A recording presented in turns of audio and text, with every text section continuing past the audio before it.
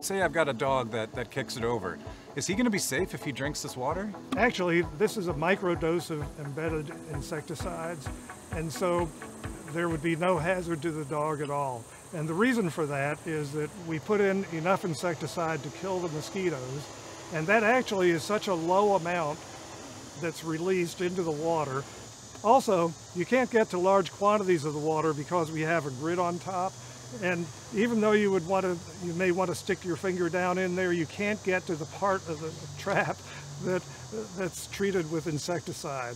It's a very tight grid designed to keep people out and pets out and keep them safe. So Professor, what about other beneficial insects that are good for the environment? Would this trap attract those and kill them?